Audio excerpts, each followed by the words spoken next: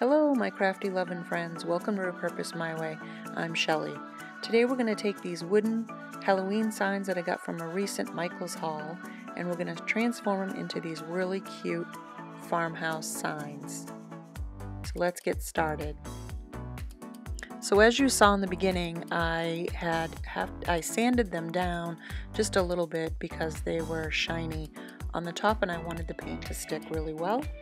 So I sanded them down on the sides and on the top just a little and used my black chalk paint to cover it over front and sides. And now I'm doing the back. I want these totally covered. I don't want to be able to see any of the orange from the Halloween sign whatsoever.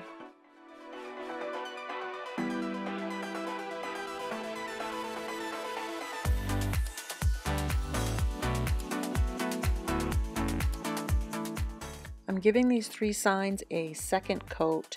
That orange I don't want to come through at all. I'm not going to be sanding this at all. I'm going to give it a different distressed look, which I really think came out nicely. So I'm going to just give these a nice second coat and get them dried and hope that that is going to be enough to keep that orange from coming through altogether. Now I have these stencils that I got from Michael's and I love this Fresh Market Local Goods and I've used it quite a bit, as you can see. So I'm doing the local goods in the very middle of this sign on this one and I'm getting it just where I want it in the middle, and then I'm going to go down and tape it to keep it from, as I'm putting the paint on, to keep the paint from getting anywhere else on my sign. They're very close together and I want to just make sure that I don't have it bleed over into something else.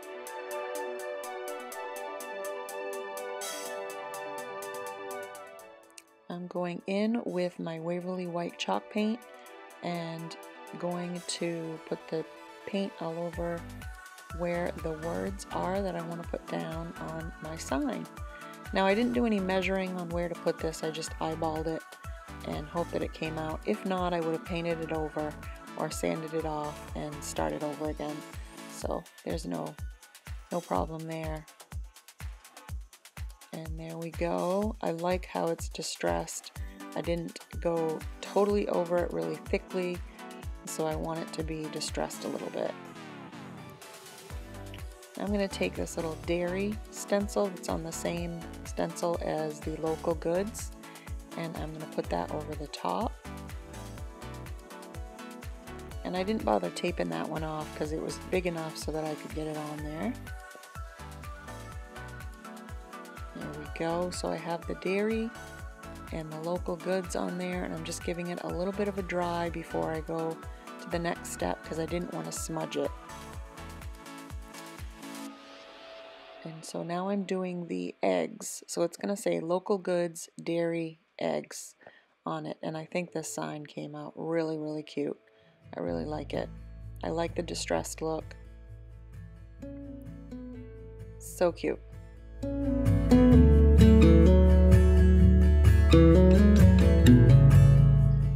So I dried it just a little bit so that I could handle it without smudging anything, and I took my paintbrush with a little bit of white paint on it and went around the edges. This has like a raised edge on the inside and also around the outside of the sign.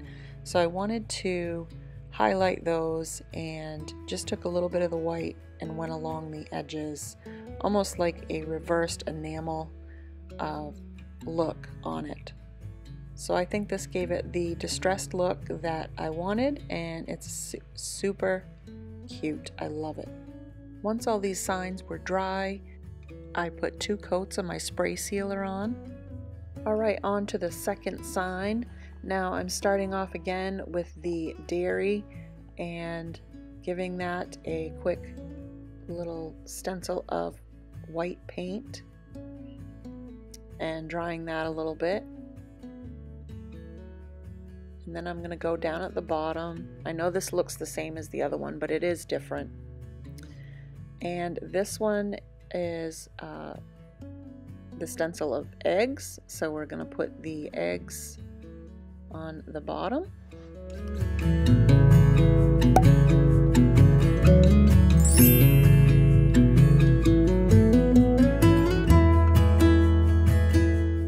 Now we're going to go with a totally altogether different stencil that is not in the same pack, and I really like the bumblebee that's on there, and I wanted to incorporate that onto this sign.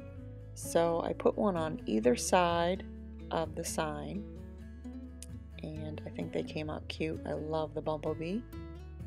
And then there was a dot on the other one, and then I decided to put that dot right in the middle.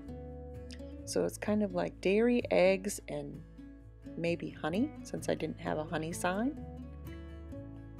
And of course I gave it the same white around the edges treatment as the other one, and I think it came out really cool.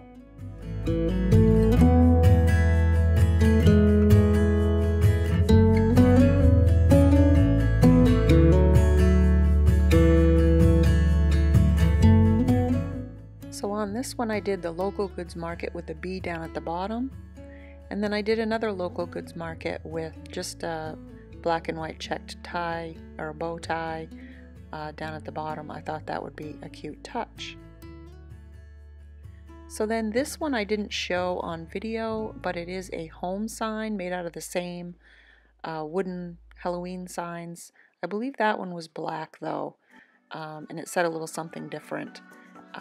But I painted it with the white chalk paint, and then I used the ivy stencil that I had in the green, and then of course used a home sign that I had of a stencil with the heart and put that on top in the black, and that was all with chalk paint.